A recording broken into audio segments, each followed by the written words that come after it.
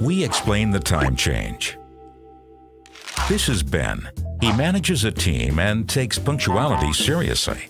His work week starts every Monday with a team meeting. But this Monday, Ben isn't there. He arrives an hour late. How did that happen? Ben forgot about the time change. He wonders why there is such a thing in the first place. On the internet, Ben finds out that the entire calendar and timekeeping system is based on the sun's position. As the Earth moves around the sun, its orbit is not a perfect circle, but an oval-shaped ellipse. So our distance from the sun varies throughout the year.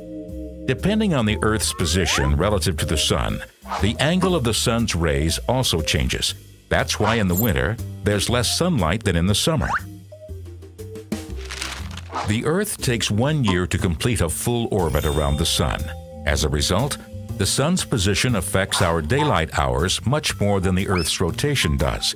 In order to make the most of the summer months' daylight and bring energy use down, many countries change their clocks twice a year. In Europe, the switch to daylight saving time, or summertime, happens on the last Sunday in March. So that night at 2 a.m., Ben moves his clocks 1 hour ahead to 3 a.m.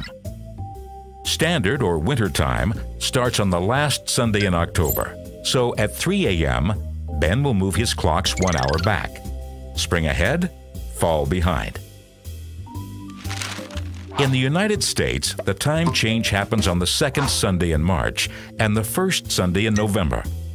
However, large parts of Asia and Africa don't change their clocks at all. So across the world, there isn't one unified rule. But the time change also has critics. Doctors point to sleeping disruptions, farmers complain of reduced revenue, and scholars question the claims of energy savings. When the next time change rolls around, Ben will now be perfectly prepared. But as for the team meeting, to be safe, he'll reschedule it for another day of the week. And how do you remember to change the clocks?